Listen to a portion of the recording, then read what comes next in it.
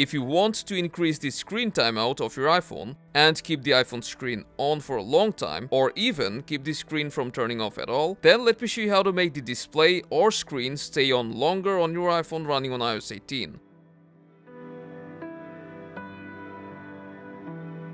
Though we are using iPhone 16 Pro Max, the process will be the same on any other iPhone. To extend the screen timeout of your iPhone, first you'll need to go to Settings, then to Display and Brightness. Now just scroll down and you should see the auto lock option.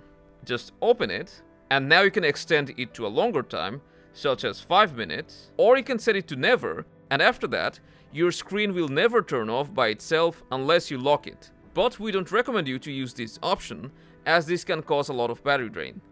And that's so you can keep your iPhone screen on longer. If this helped, let us know by leaving a thumbs up, subscribe for more guides, and I'll see you around.